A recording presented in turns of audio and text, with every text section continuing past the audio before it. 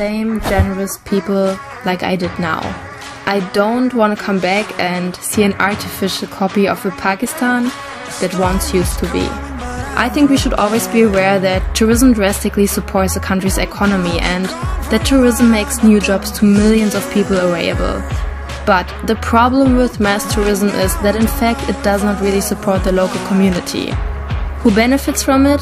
It's the big companies, the chain hotels and restaurants. All the places where tourists easily have access to, and mostly international big companies can provide that.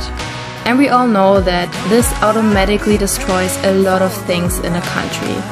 Loss of culture, pollution and destruction of the environment are just a few things of many to name.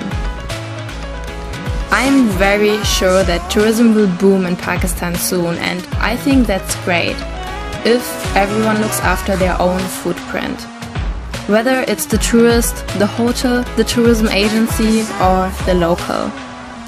I've said it before and it's been said a million times. Pakistan is so amazing because of its people.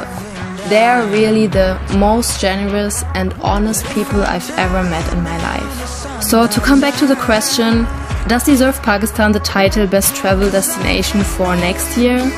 Yes, definitely. And I want everyone to see the real and beautiful Pakistan and experience the generosity of the Pakistani people, like I had the chance.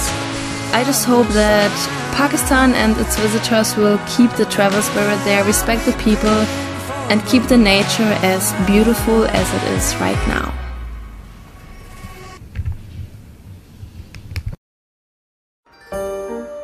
I traveled to a few countries, but nobody opened their doors like this country did.